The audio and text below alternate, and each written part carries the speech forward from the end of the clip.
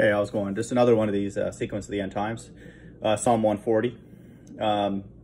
Again, the sequence is deliverance or salvation, a time of wrath, plagues, great tribulation, America being destroyed, a battle in the Middle East, and then the kingdom. And so where God's right hand dwells. Psalm 140, deliver me, O Lord, from the evil man. Preserve me from the violent man.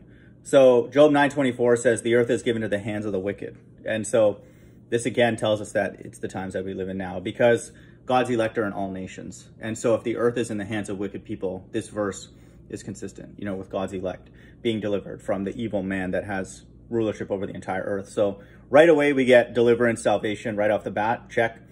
Which imagine mischief in their heart, continually are they gathered together for war. And we see that America just constantly, literally fighting everybody, like physically or, financially and all that kind of stuff.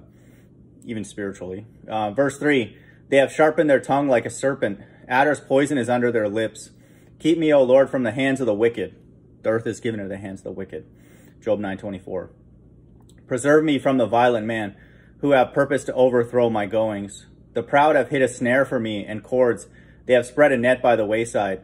They have set gins for me. So they're setting like traps. It's like they're trying to deceive, and all that kind of stuff to go along with them.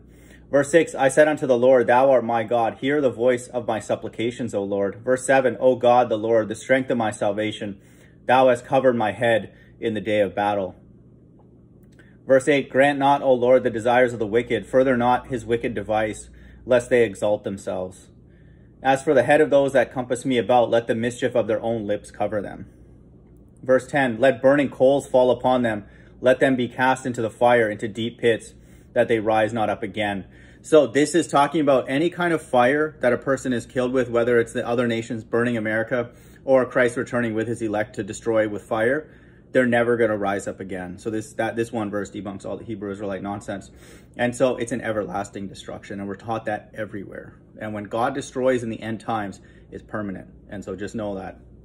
And so that they rise not up again. And so they're here in this earth realm and they're destroyed permanently. And so we've got salvation. Now we get judgment, and plagues and burning and destruction. And Matthew 10:28 supports that body and soul are going to be destroyed, here in this destruction. And so just be aware of that. And we're told that explicitly in other places, even in the Psalms, that body and soul are going to be destroyed. And so just know that. Verse 11, let not an evil speaker be established in the earth. Evil shall hunt the violent man to overthrow him. So this is God cleaning up his entire left-hand side, who are going to be tagged with the mark of the beast.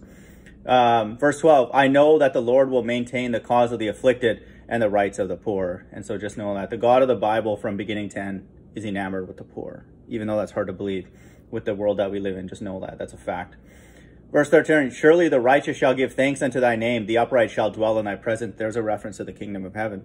So we have salvation, we have plagues, we have wrath, and then we have the Lord will maintain the cause of the afflicted and the rights of the poor, and then the kingdom. And so it always follows the same sequence, always. And so this is an amazing thing, and it makes logical sense too that God's ambition is going to identify all the people on his left-hand side. I call them actors, but whatever you want to call them, the beast, all that kind of stuff.